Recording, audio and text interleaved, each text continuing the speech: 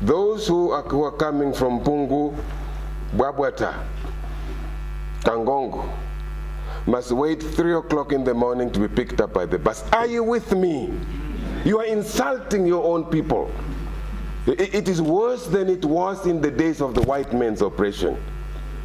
You expect an old mother and old father to wait at the roadside without breakfast, 3 o'clock to be picked up, to get to Rundu at 8. Who are you to treat another human being like that? And all you get is a Fanta Fanta. Where is the youth? The youth is tolerating this. In South Africa, they will use those Fanta bottles to throw at the minister. Because it is not right for somebody to arrive at 10 o'clock and the rest have arrived at 6. And there is this nonsense now for any event, even baptism, ordinary, it was in Mukwe last week. People arrive at 6. Who arrives at 6 o'clock for an event that starts at 10? What nonsense is that? Yeah? The people arrive at 6, and somebody arrives at 7, somebody arrives at 7:45. Hello? Who are you to arrange people like that? Manga. And the youth is tolerating that. Yeah? Who do you want to tell you to stop it? When you go to events in Germany, America, big events like the inauguration of the president, everybody arrives at the same time. But because you're 3 o'clock in the morning and you sit there, you are an animal, you're no longer a human being. Why do we allow ourselves to be treated like that? You'll see during the voting here.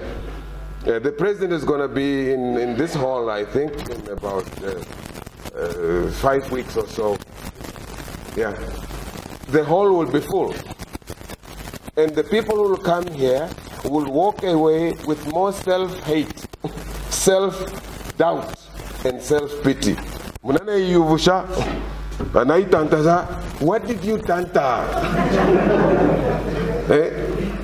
People come to you only during election time.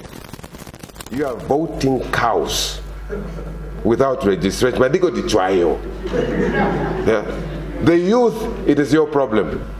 Frantz Fanon says each generation must discover its own mission. Fulfill it or betray it. We are stealing the future from you. You must claim it. No one gives you freedom. You claim it, you demand it, you grab it, you seize it, you take it, and you go forward with it. The youth elsewhere is working. President Obama's presidency and arrival in the White House in 2008, my friends, was made by the youth who contributed $2, $5. He became president not once, but twice. The youth made that possible. Don't wait for others to tell you what to do. We have we have water, we have the earth, we have everything. But we cannot do it ourselves. We need someone else to come and tell us what to do. Yayopa Kario Commissary.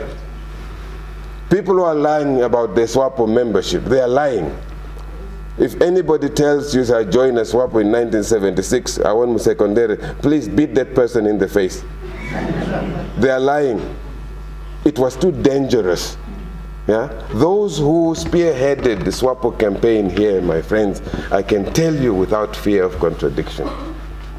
Very few. Some of them were outside of Rundu. Uncle Marco Hausiku was doing it from Windhoek. Cosmas Kalat Makanga was doing it from Tsumep. Liangurunguta was doing it here single-handedly. They knocked his teeth out, the police. The rest of us were dancing with the army. We were so ridiculous. I was one of them. We were ridiculous. We didn't even know what we were doing. We used to go and sing concerti with army. Now we are saying we were SWAPO fighters. Please, where was I? We used to go and sing insulting songs about ourselves. For instance, Harun Secondary Corps,